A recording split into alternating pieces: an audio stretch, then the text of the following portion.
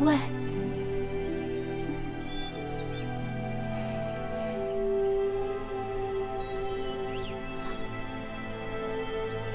也是个苦命的姑娘。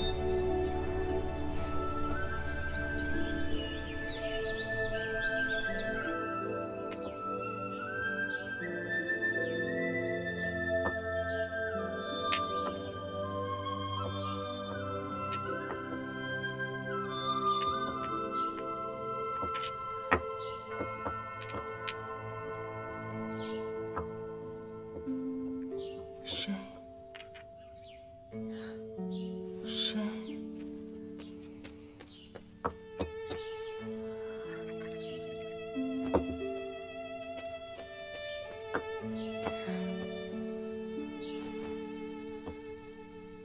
来，水。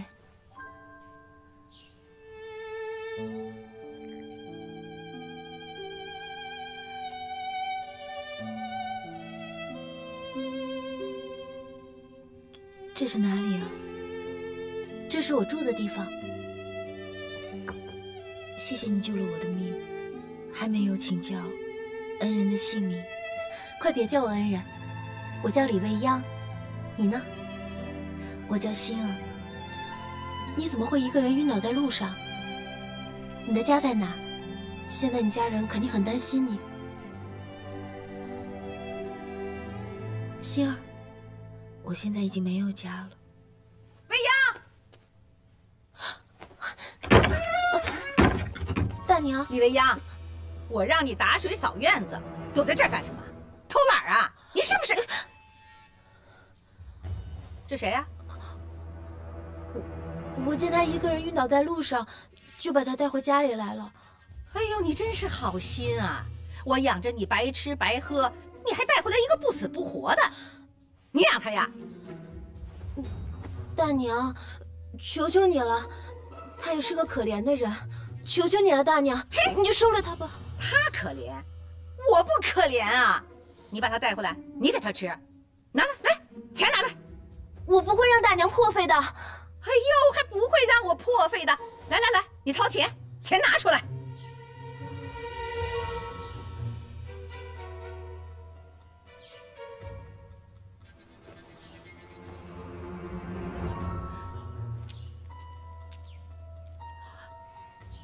哎呦，拿过来！我松手！哎呦，这么好的玉啊！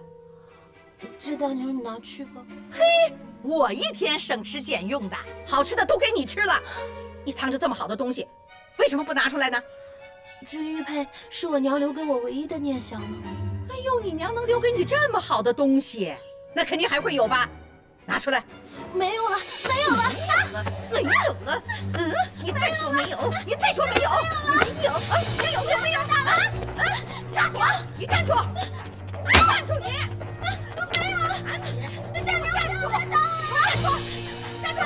往哪儿躲？往哪儿躲？再说没有，再说没有！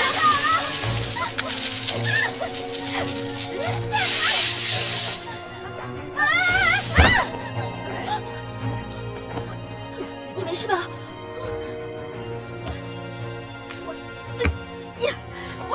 大娘，大大，你要是再不住手的话，我就对你不客气。你还对我不客气？你以为你是谁呢？千金小姐？是公主啊？啊呸！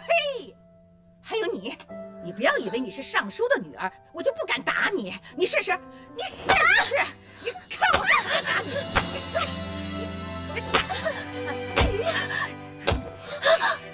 你！你还不客气？看咱俩谁厉害！我今天我打死你们！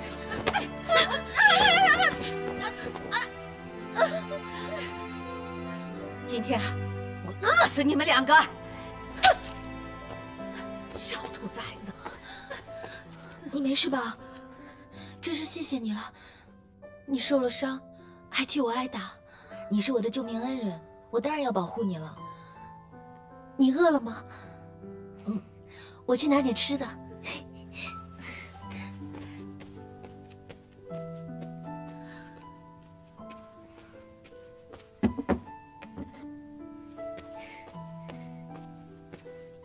希儿，来。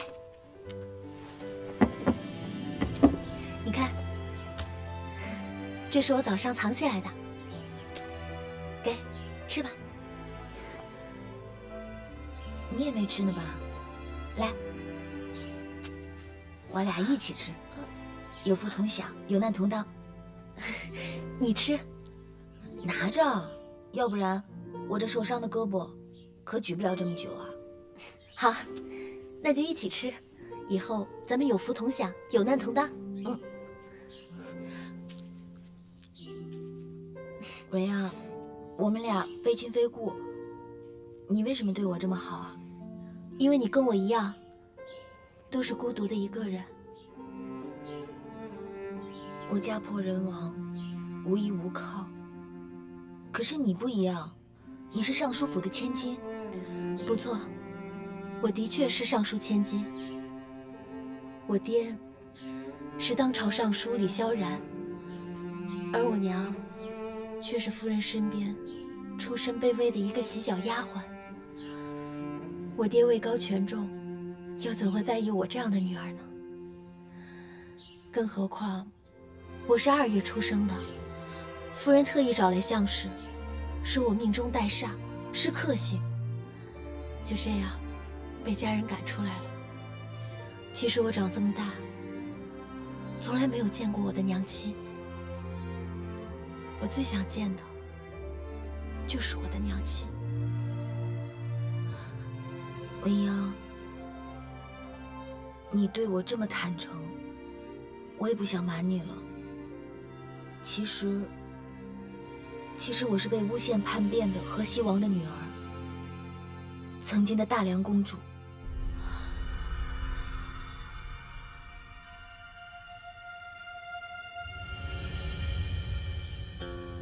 长乐，你知道母亲为何喜欢牡丹吗？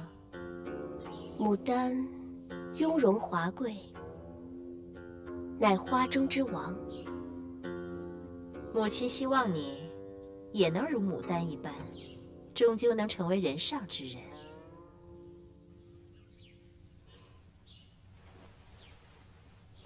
我父亲是尚书大人，母亲是权倾朝野的赤云家嫡女。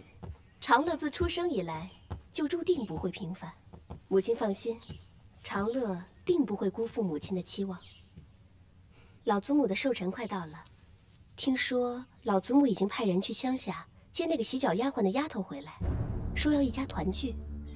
母亲，她可是2月灾星，哪能容得她随意进我们李府大门？既然是灾星，母亲当然不会让她在人间为祸的。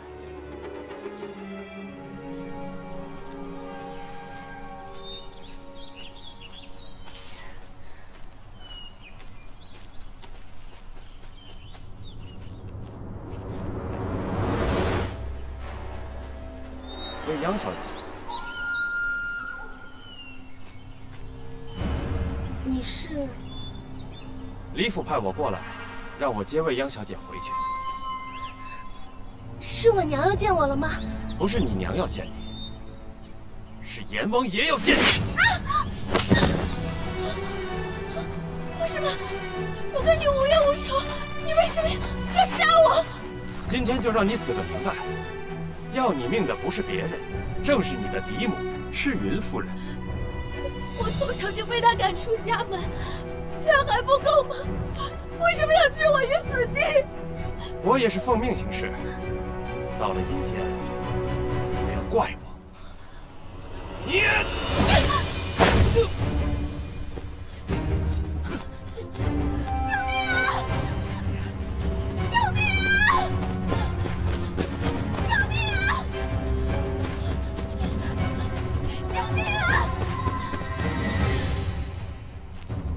吃饭了，未央。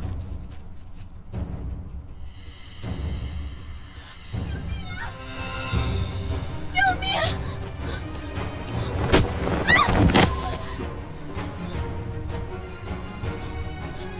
赤云夫人让我从你身上取个物件，回去复命。你说我是砍掉你的手呢，还是砍下你的头呢？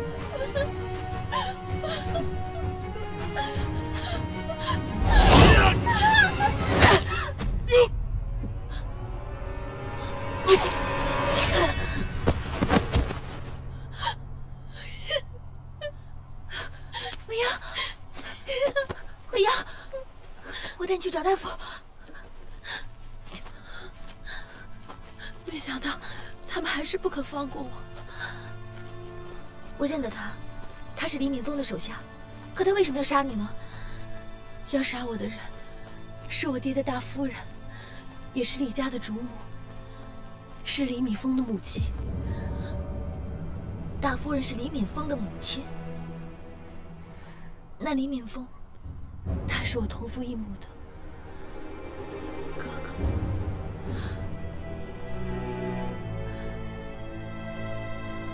原来你的家人是灭我大辽、杀害我全家的仇人。他们不是我的家人，他们也是我的仇人。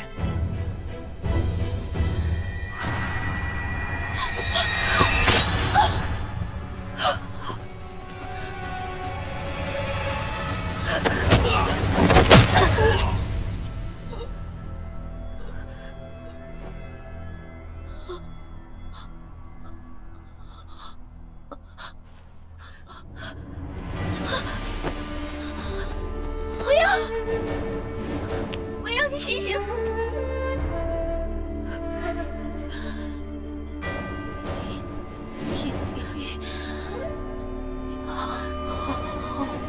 活着。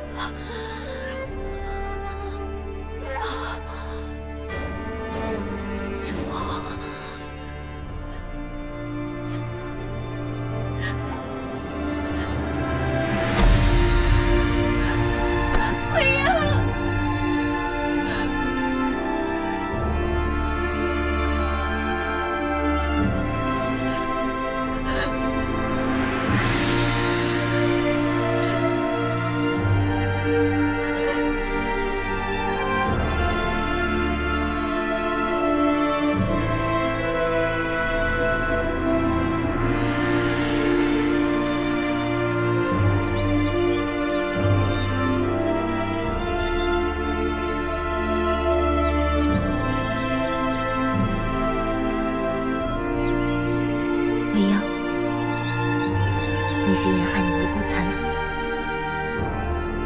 我一定会想办法为你讨回公道。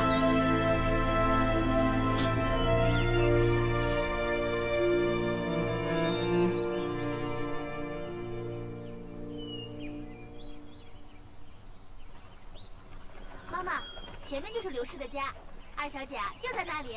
白侄子言，待会儿你们可要为二小姐好好的梳洗一番。老夫人寿宴要接二小姐回来，可不能让她失了体面，否则老夫人怪罪下来呀，倒霉的可是咱们。是。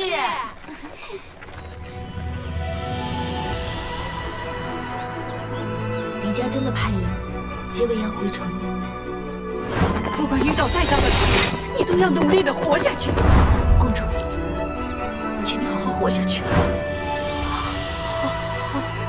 活着。未央，我会替你活下去。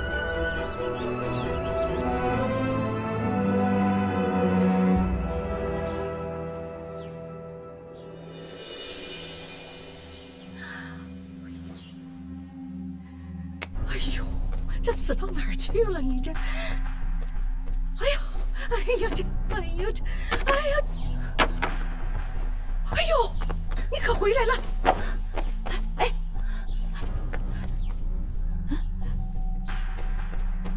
那个呢？未央她死了。哎，胡说什么呢？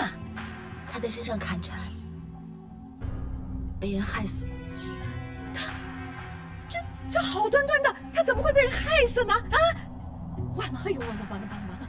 这李家还在外面等着要人呢，我上哪儿给他找人去啊？交不出人，我全家就没命了。你说这……我去。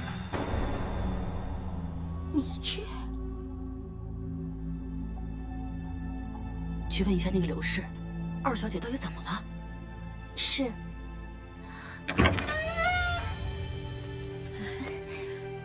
妈妈。让您久等了，二小姐，您请出来吧。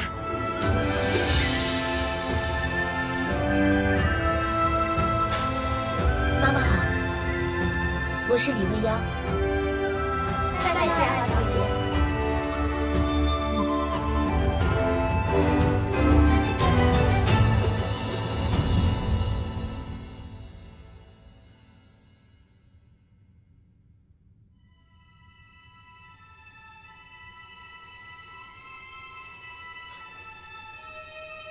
本座刚才观星发现，长乐小姐与李未央的命格皆有改变。是吗？如今二位小姐皆有凤凰之相，可天下难容二主，两凤相争必有一伤。只怕小姐以后会诸事不顺呢。我看法师是多虑了。那个李未央，恐怕再也没有机会妨碍我们长乐了。果真如此吗？夫人，什么事？快说。郎夫人的人已经接到李未央了。什么？失手了？李未央，在这个关键时刻，绝不能让这个洗脚丫头的女儿影响长乐的前程。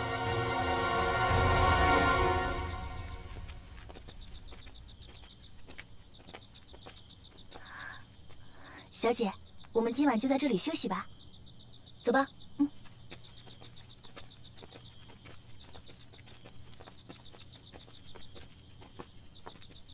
少爷，小人在这儿订了上房，只是这儿有点简陋。在外不比家中，没什么可挑剔的。先在这里住一晚，明日启程回平城。好。房间在哪儿？哦，那边。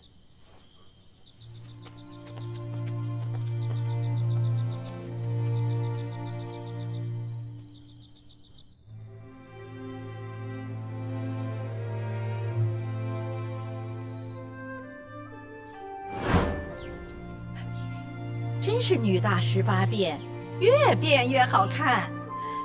二小姐这2年啊，变化不大，我们已经证实了，你家不会怀疑的。姑娘，我们一家的性命可都攥在你手里了。玉佩还我。玉佩？玉佩是二小姐给我的，那是未央的娘送给她的，我得拿这个去证明我的身份。你要是不还给我呢，你们刘氏一家子的性命我可保不了。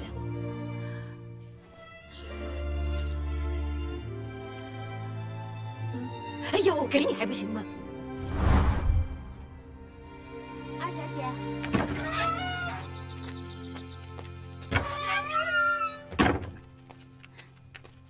二小姐，离平城还有多远？回二小姐的话，离平城还有2天的路程。2天？黎敏峰、赤云柔，你们一个害我家破人亡，一个害未央横尸荒野。只是你们想不到，我会替未央好好活下去，活在你们的眼皮底下。你是白芷？对，奴婢是白芷，她是紫嫣，以后二小姐就是我们的主子。二小姐有什么事尽管吩咐。什么主子不主子的，在我这儿可没这么多规矩。只要你们2个对我好，我一定会真心对待你们。二小姐言重了，我们定当为二小姐尽力。二小姐，时间不早了，我们去把床铺铺，你早些歇息吧。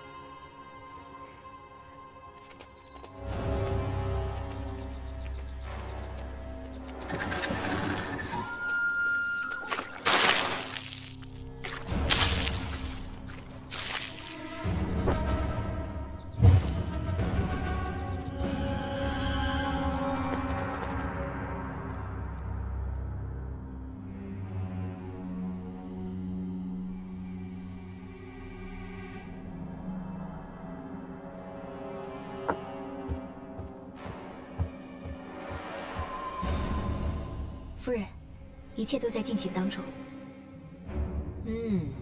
只是这样一来，势必有很多人会葬身在这次火海中。奴婢只是怕把事情闹大了。怕什么？那种客栈只住着一些贱民而已，谁会关心？最重要的是，除掉了心头大患。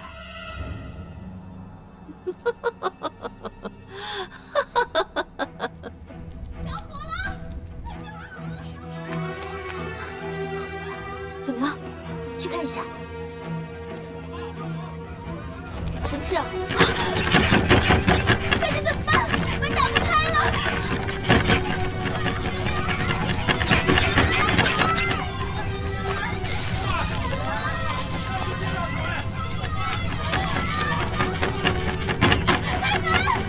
救命啊！救命！救命啊！救命啊！我不死在这儿，我不要死！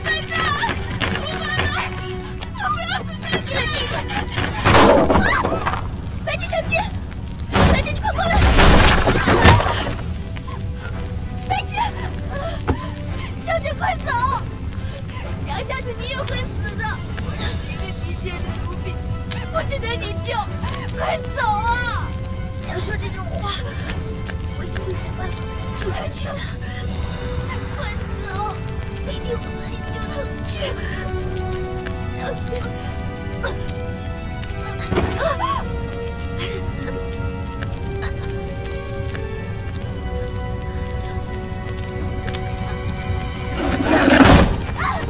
快走！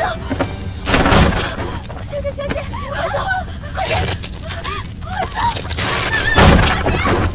小姐，小姐，快点走！小姐，我不走，我不走！快出去，要不然就死在这儿了！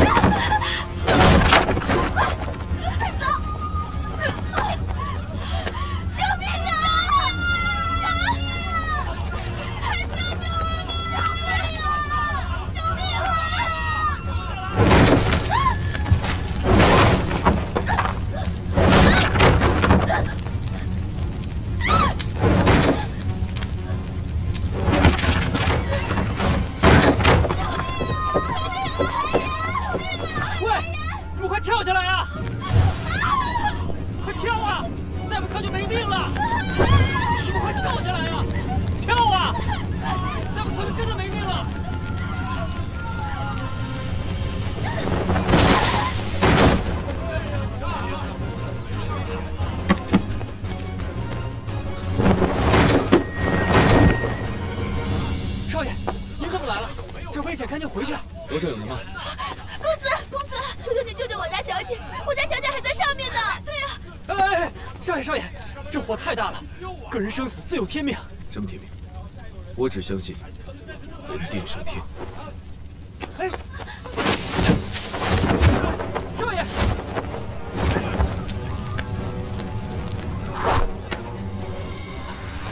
啊！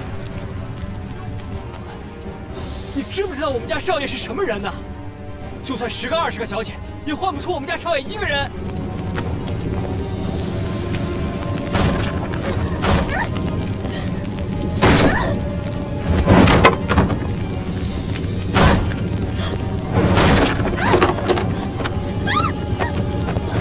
我是来救你的，别害怕，我带你出去。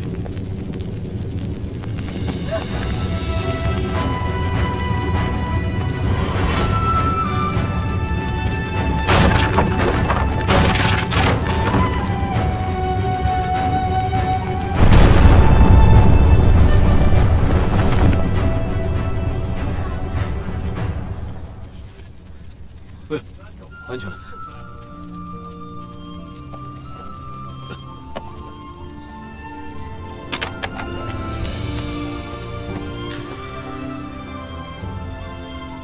真的是你，小姐，你认识我吗？可能是我认错人了。小姐，少爷，你没事吧？小姐，少爷，小姐，你没事吧？刚刚收到消息，此处大火已经通知官府，我们还是赶紧撤吧。如若撞见又是一番麻烦，趁他们未到，赶紧收拾东西走人。好。小姐，吓死我们了！我没事儿，还得感谢刚刚那位救命恩人。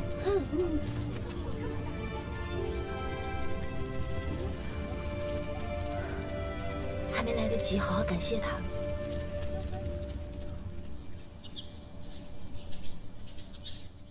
是谁？到底是谁坏了我的事？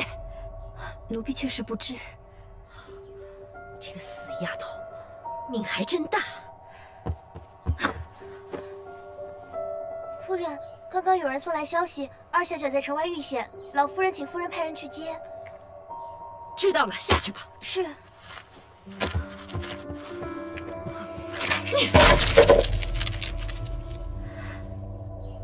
夫人稍安勿躁，不过是一个庶女，自幼在乡下长大，缺乏教养，能有什么能耐？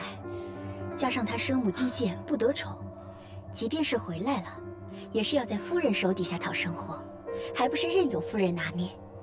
到时候，夫人想让她怎么死都行，不是更方便？提起这个洗脚的丫头，我就一肚子气，居然敢背着我偷偷勾搭老爷。有我在，就没那母女俩好日子过。你亲自去把她带回来。是。我倒要看看李未央有什么能耐，竟然阻碍我女儿的前程。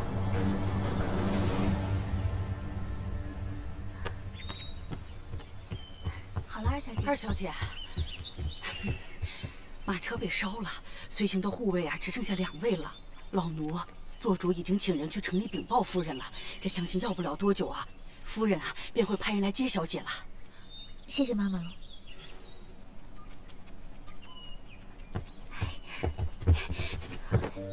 二小姐，你们这是干什么呀？奴婢们的命都是二小姐救的，从今天开始，奴婢白纸，奴婢紫嫣，定当对二小姐忠心不二，如有一心，必当天诛地灭，不得好死。快起来，让人看到像什么样子啊？我们呀，也算是经历过生死了，以后我们就都是好姐妹了。这好好的，怎么会突然起火啊？刚好我们的门又被锁了，是不是有人想害我们？不，是要害未央，吃晕肉。二小姐，奴婢来迟，还请二小姐见谅。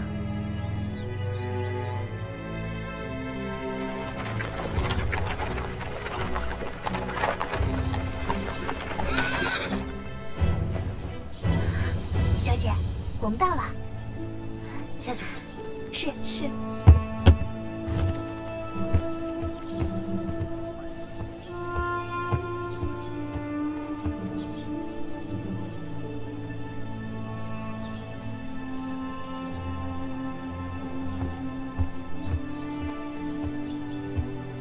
二小姐到了。二小姐，这边请。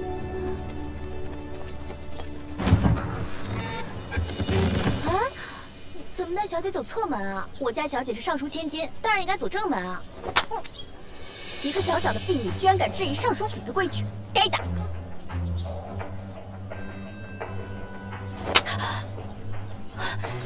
你们尚书府就是这么教育婢女行为处事的吗？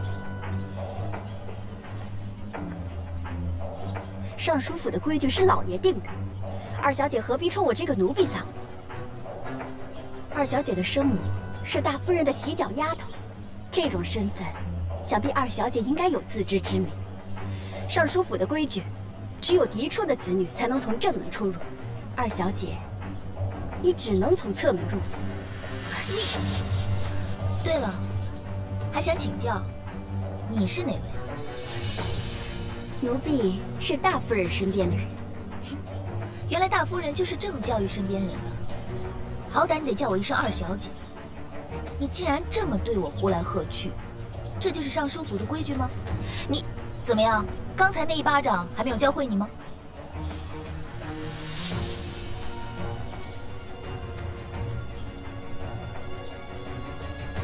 侧门又怎样？我们堂堂正正的进去。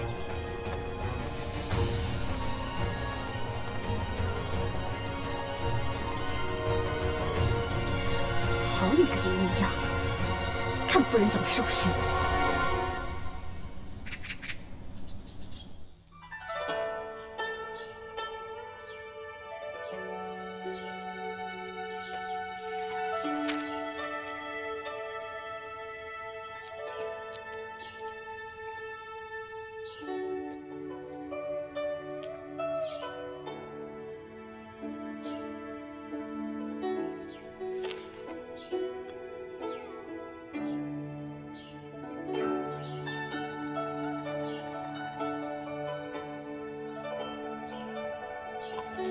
大姐不愧是大魏第一才女，这寒梅让大姐画的栩栩如生，我好像都闻到花香了。大姐不但是我们大魏第一才女，更是大魏第一美人呢。你们两个就会逗我开心。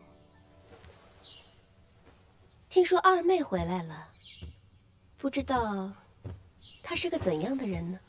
哎，乡下地方来的，肯定没有什么好样子，一定是粗鄙无知，上不了台面的。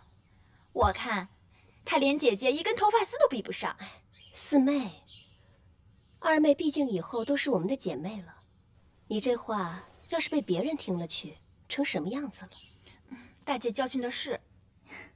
二姐这会儿应该去拜见祖母和母亲了，到底是什么样子，我们很快就知道了。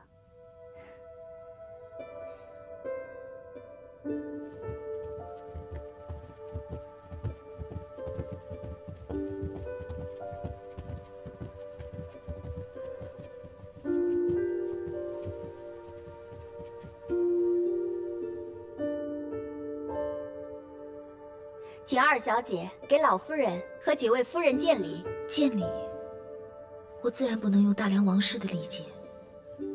可谁知道这是怎么见礼的？请二小姐给老夫人和几位夫人见礼。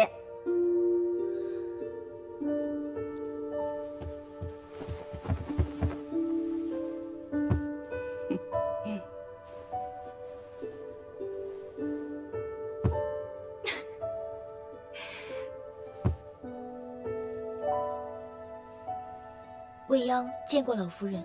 哎呦喂，这头磕的可真响啊！你们乡下人都这么行礼吗？未央虽然没有见过老夫人，可是在未央的心里面，老夫人就像菩萨一样，是善心人。未央一直都很敬爱老夫人，虽然未央的礼数不周全，可是我的心意都是实打实的，希望老夫人见谅。小小年纪就受了那么多的苦，真是难为你了。快起来，快起来，回来就好，回来就好。哎呦，我说老夫人，这二小姐长得还真是标致啊，是明珠啊，在哪里都会发光的。这老夫人的血脉呀，就是不一样。哟，我们瞧着这水灵灵的样子，比咱们长乐也不遑多让啊。弟妹，你说我说的对吗？二小姐的确与老夫人有几分相似。大嫂，我这样给你贺喜了，你又多了一位漂亮的千金。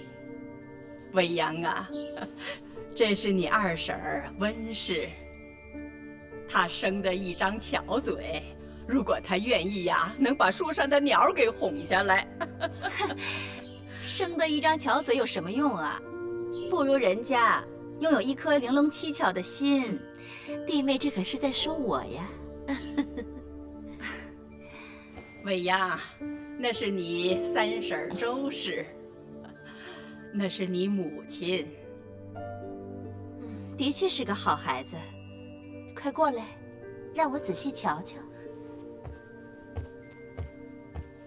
未央终于见到亲娘了，未央好想念您啊！哟，我说二小姐，这是大夫人，是你的母亲，你亲娘是戚姨娘，她不在这儿，你怎么能把大夫人看作是妾室，而且是个洗脚的呢？原来她就是赤云柔。那未央的亲娘呢？为什么我没有见到我的亲娘？我要见我的亲娘。怎么一点规矩都没有啊？别忘了，到底是尚书府的千金。我是不懂规矩，因为从小到大也都没有人教过我呀。只是我不太明白大夫人，不，母亲，为什么见不到我的亲娘？这又是什么规矩？好了，未央啊，你想见你的亲娘，有的是机会，何必急在一时呢？啊，是，祖母。未央啊，刚回来，一时还不适应，你也不要太计较了啊。老夫人说的是，既然二小姐回来了，就应该学点府上的礼数，我会好好教导她的。不过，既然是二小姐，你身边这两个丫头，看起来实在是不像样。画眉。是，大夫人。以后你就跟着二小姐，好好照顾她。是。孩子赶了很久的路啊，很累了，送二小姐回屋歇息吧。二小姐这边请。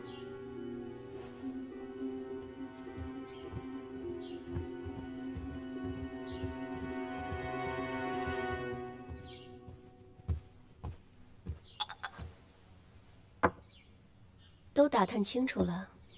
老夫人寿诞在即，奴婢怎敢不用心呢？各位小姐私下准备的礼物，奴婢都摸得一清二楚的，大多呢是不足为奇的，只是常如小姐亲手绣的一幅百寿图，技艺超群，寓意吉祥，这正是老夫人素来喜欢的。檀香，我问你，放眼平城，无论琴棋书画还是针织女工，我李长乐认第二，谁敢认第一？我们小姐啊，真是天上的明月，任这些星星怎么闪亮，也不可能跟明月争光。这李长如费尽心思，无非就是想在宴会上露脸，真是自不量力。檀香，不用我再吩咐了吧？奴婢明白。三姐，哎，我就跟你说，她毕竟是乡下来的嘛。大姐，哎，大姐，你听大伯母跟你说了吗？那个二姐拜见老夫人的时候，那头磕得可响了，就是活生生一个粗野的乡下丫头。还有啊，她竟然以为大伯母是她的亲娘，一口一个娘亲，叫得可欢了。殊不知她的亲娘竟然是个洗脚丫鬟。四妹，不可乱说。我可没乱说，这就是事实啊。二妹自小在外，思母心切，这理应理解。再说，她叫我母亲一声娘亲，并无不妥。她刚回府中，很多的规矩都不懂，相信好好调教，假以时日，应当会有所改变。大姐，你还未见到二姐，为何如此偏袒于她？哎呀，那是大姐善良、善解人意，处处都替别人着想呢。以后大家都是一家人，都是好姐妹，理应互相扶持才对。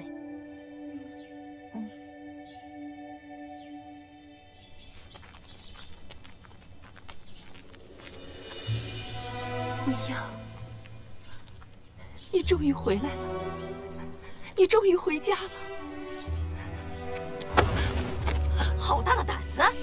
未经我老爷的允许，你私自离开南苑，来人！妈妈，求求你，让我再看看二小姐一眼好不好？我求求你！不可以，你是偷着跑出来的！我要告诉大夫人，你后半辈子在南苑休想踏出一步！带走！未央，带走！未央，带走！未央，这里本该是你生活的地方，我代替你回来了。李敏峰，你给我等着！这里就是以后二小姐居住的君兰院了。夫人交代，二小姐如果还有什么需要的，尽管和奴婢说，一定让二小姐满意。谢母亲关心。小姐一路辛苦，还是早些歇息吧。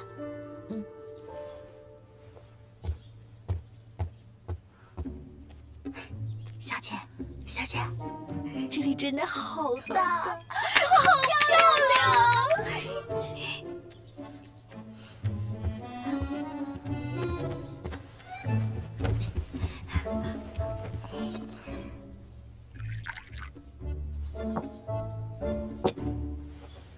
哎，刚才大嫂把未央顶得连句话都说不出来，真是大快人心。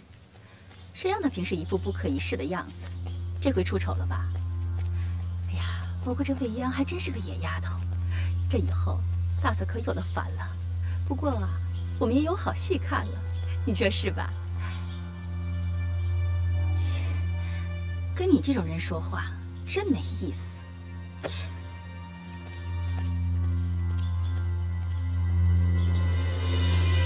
小姐们回来啦，两位小姐饿不饿？要不要奴婢上点吃的？不用了。我们在大姐那儿都吃饱了，大姐那儿的点心可真是好吃，听说都是宫里娘娘赏赐的呢。哎，三姐，哎，还有啊，你看见大姐穿的衣服料子没？那真是又软又滑。你这是什么？跟大姐比差远了。哎，我要是大房的女儿啊，现在吃的、用的、穿的，可比现在好的不止1点半点。你就别做白日梦了，生在二房还委屈你了不成？像我长得这般花容月貌，要是大房的女儿，那一定是平城第2美人。哎，对了，你刚才在大姐面前为何那样数落二姐？二姐刚来，又没有招你惹你。因为大姐喜欢听啊，只要大姐一高兴，她就会赏我点心吃。瞧你那点出息，不知道你在大姐面前把我说成什么样了呢？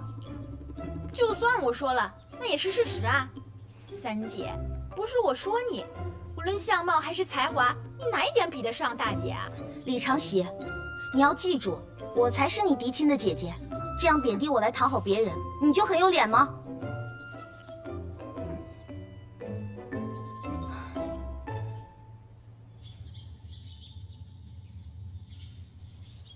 小姐洗手。你跟我出去。小姐，我们去弄点吃的。走啦。画眉，小姐有何吩咐？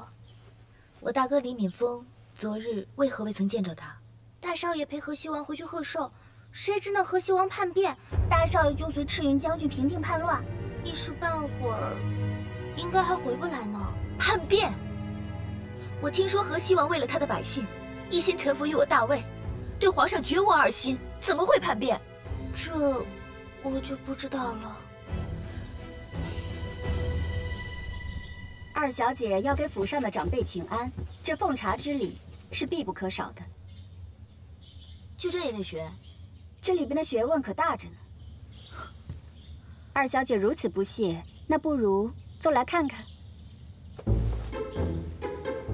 你是要我为你奉茶？对呀，我代表的是大夫人，二小姐全当是给大夫人奉茶了。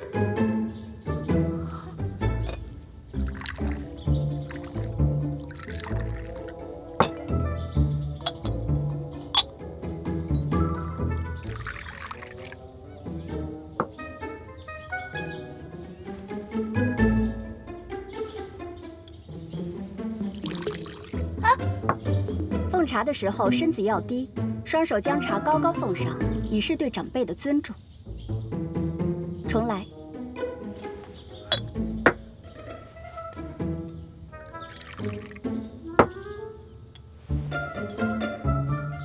手要抬高，太高了，低一点，再高一点。我叫你再高一点。小姐，小姐。小姐，你的手都红了，你故意的吧？二小姐可是冤枉奴婢了，奴婢怎知二小姐连茶都端不稳？看来二小姐你只能从最基本的跪拜学起了。过来吧，跪拜，手要低一点。低一点，两边的手都要放低。重来，再做一次。拜。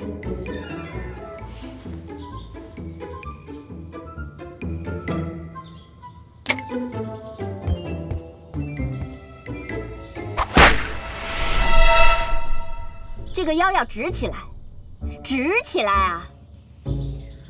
我让你直起来，你快一点。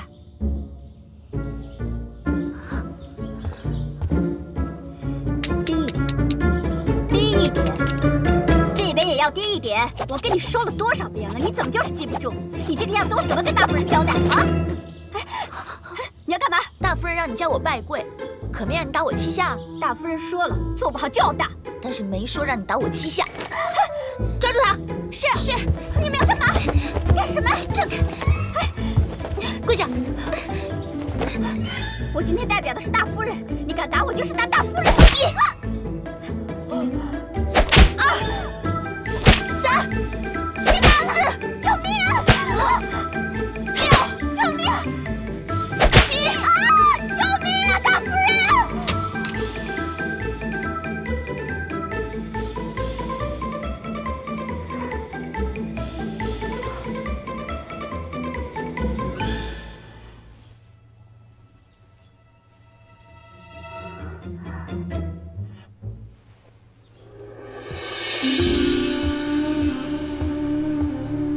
到底是怎么回事？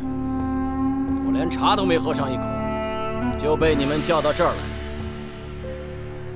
未央，这是你父亲尚书大人，快快见过父亲。父亲，你就是未央？是。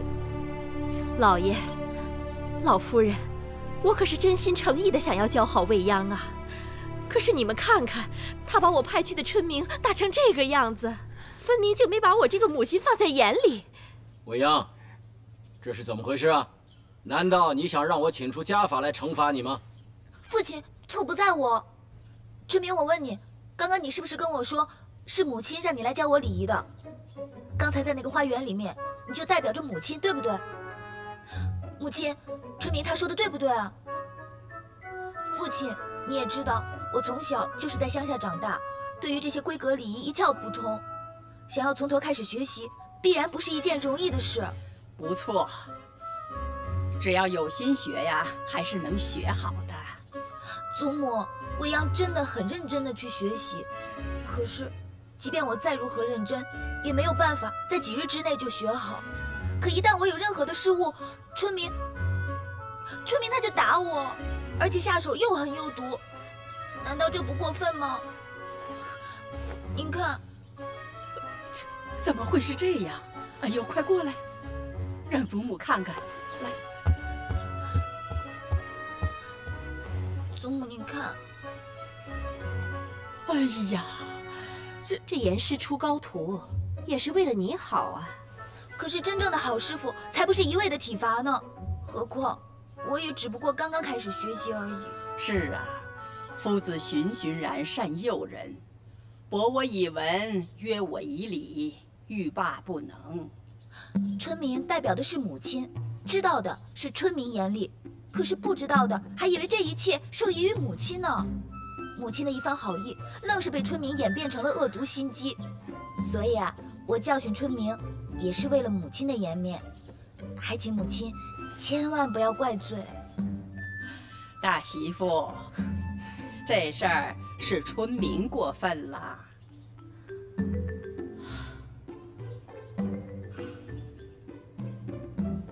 春明，你这次做的真是太过分了，还不赶紧向二小姐祈求原谅？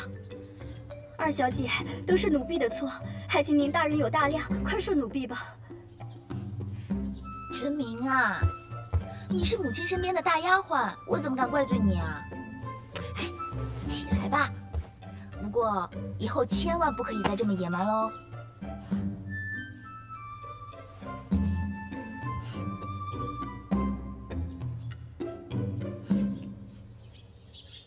这才刚回来，大夫人就迫不及待地给我一个下马威。这我要是逆来顺受的话，以后还不知道会把我们欺负成什么样呢。真是岂有此理！小姐，我刚刚打听到了，齐姨娘一直身体不好，而且一直住在阴冷潮湿的南院，中间生过几次大病，也没钱请大夫，就一直拖着，现在又病倒了。我得去见我娘。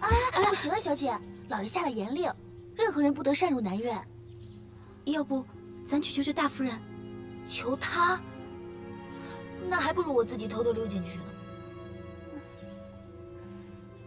对了，小姐，老夫人60大寿快到了，小姐想好送什么礼物没有？我看这府上就只有老夫人真心对小姐好，如果能有件上好的礼物，定能讨老夫人欢心。60大寿，礼物啊？那天，大少爷是不是会回来？对，听说大少爷每年寿辰都会回来的。南安王殿下能亲自送圣上封赏到府上，敏风感动的实在不知道说什么好。李尚书一家为国家社稷，鞠躬尽瘁，劳苦功高。本王能来到李府，代圣送赏，是本王的荣幸。这要说劳苦功高，谁能比得上南安王殿下？依敏风之见，圣上是越来越信任殿下了。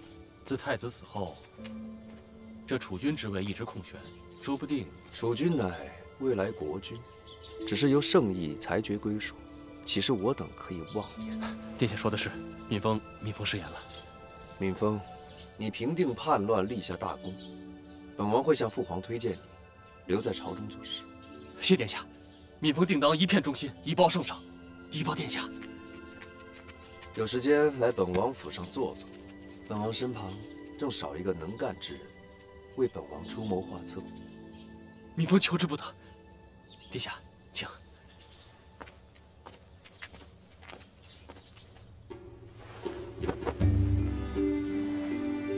祝祖母福如东海，寿比南山。我的3个漂亮孙女儿啊，快起来，快起来，快起来！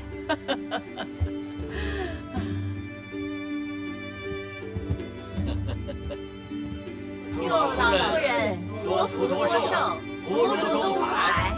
同福同福，都请坐，请坐，请坐。今日是祖母60大寿，孙女儿有一礼物呈上，为祖母庆寿。蓉儿，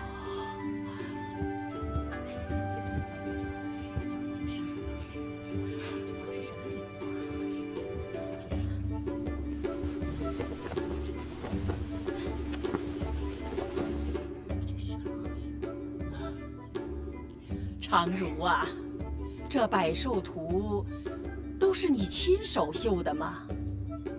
可不是嘛，老夫人。常如为了这幅百寿图，整整花了3个月的时间，眼睛都差点熬坏了。常如想为祖母尽孝心，自然一针一线都马虎不得。真不简单呐。长乐，你不是也有礼物要送给老夫人吗？是，母亲。常如妹妹，没想到我们姐妹竟想到一起去了。我准备的寿礼也是一幅百寿图。檀香。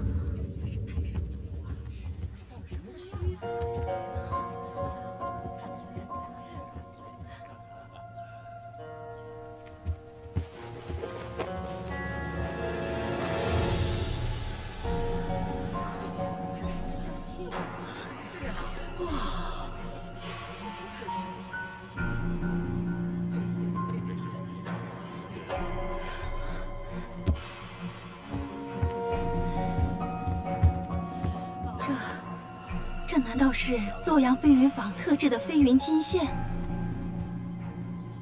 传闻这飞云金线可是有市无价呀。不过长乐呀，这晚辈给长辈尽孝，看的可不是贵重，最重要的是一份心意。正该如此。所以长乐为了准备寿礼，1年前便寻遍各地，终于找到了100位100岁耆老。请他们亲手写下寿字，再由孙女亲手绣样，直到昨天才完成了这幅百寿图。长乐携100位100岁老人祝祖母福寿齐天。长乐呀，你的这份心意呀，真是常人难及呀！大小姐别出心裁呀！老夫人太有福气了，好福气啊，老夫人！哇，这针法，这绣工，还有这心思。我就是一辈子也做不到啊！大姐，你真是名副其实的才女啊！多谢各位夸奖。老夫人真是好福气呀！我们敬老夫人一杯，祝老夫人福如东海，寿比南山。多谢各位，多谢各位。谢谢各位前来给老母祝寿，我敬各位一杯。今天大家多喝点。真是可恶！白白浪费了你3个月的心血不说，还弄个什么百寿图来打我们的脸。赤云家家大业大，什么钱花不起，什么人请不来呀？估计他李长乐连个手指头都没动过。哎，怎么没看见二姐啊？二姐去哪儿了？哼，大概是野惯了。春明，你去找找她吧。是。哦，听听外面是什么声音呢？咱们出去看看。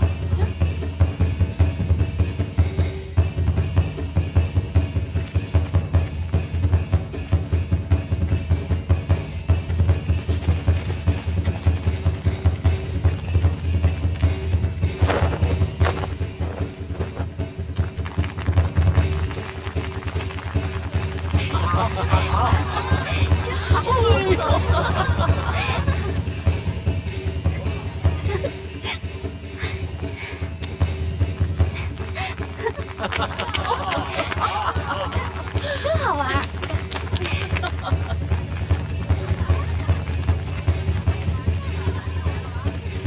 别想，别想。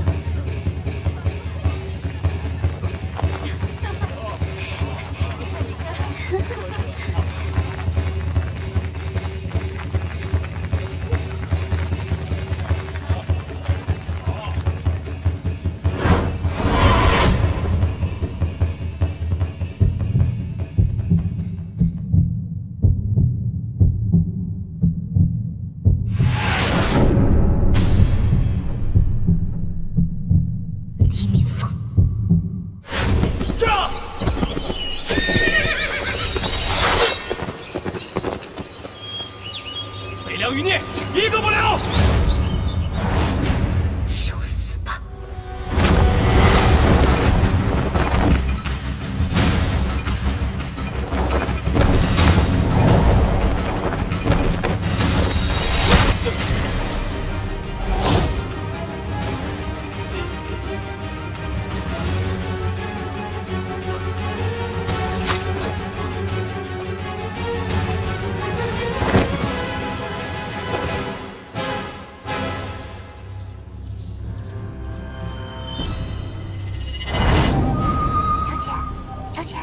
小姐，你怎么了？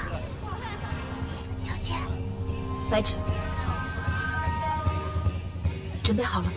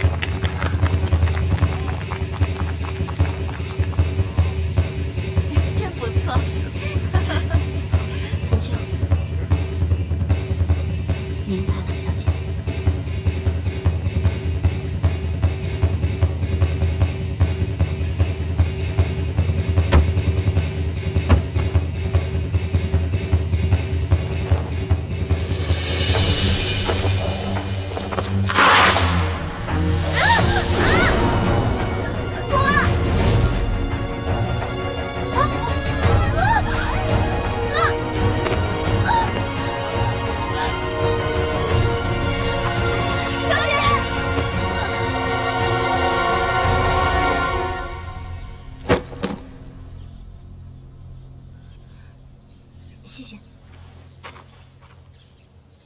南王殿下，拜见南王殿下。免礼免礼，本王可担不起老寿星这一拜。今天是大喜的日子，大家随意，千万不要拘礼，破坏了气氛。是。这位是？拜见南安王殿下，臣女李未央。啊，这也是老身的孙女。 让殿下见笑了。对不起，祖母，本来想借武士祝寿，博祖母一乐，没想到还是演砸了。哪里，演得好，演得好啊！是过寿嘛，就该热热闹闹的。未央啊，没想到你这个皮猴啊，又会舞狮，还又会摔跤，闹得老身我这肚子都快笑破了。笑一笑啊，10年少。哎，这是老身我收到的最好的礼物了。祖母，南安王殿下今日到此是有皇命在身，烦请老夫人接旨。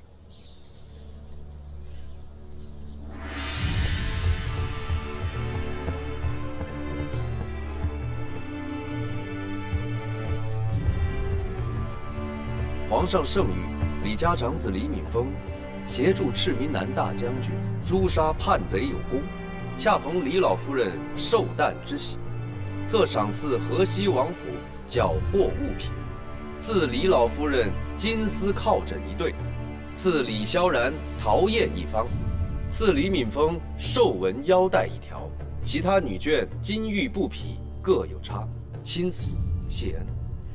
吾皇万岁万岁万万岁！谢皇上隆恩，谢南安王殿下挂念。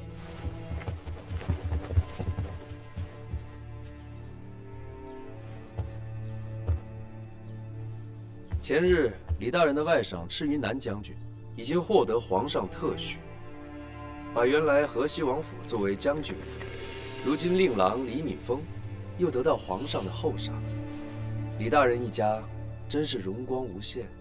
承蒙皇上的垂爱，李大人不必多礼，以后希望李家可以为父皇位社稷分担更多。臣定当鞠躬尽瘁，死而后已。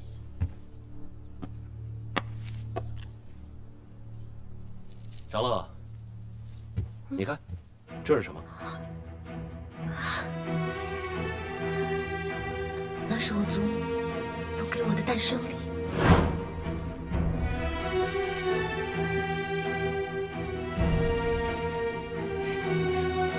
谢谢王祖母。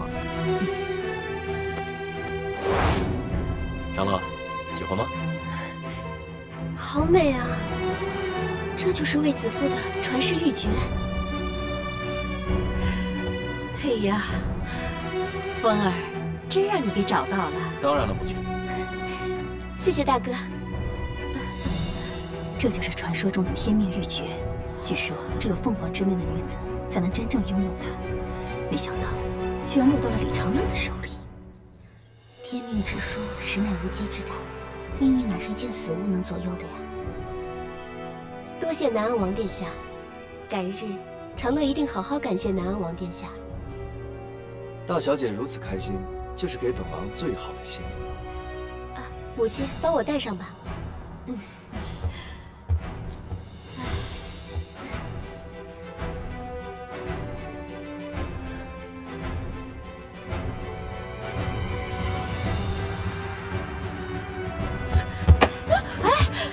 李未央，你做什么？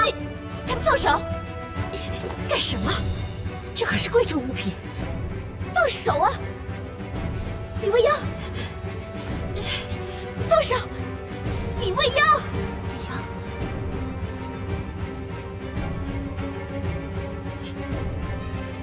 放手啊！你在想什么？小姐，你是不是身体不舒服啊？小姐，你没事吧？小姐，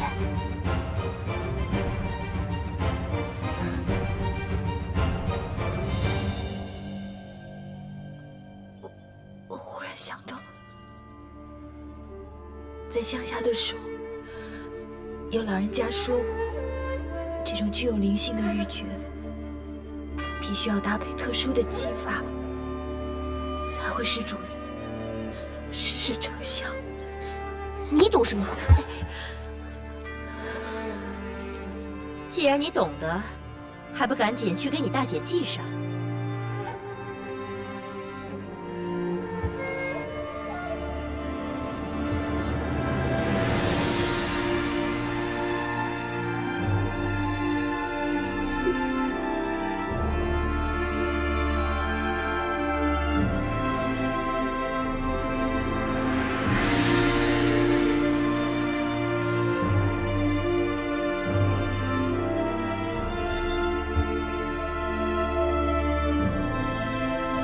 小女不懂事，让殿下见笑了。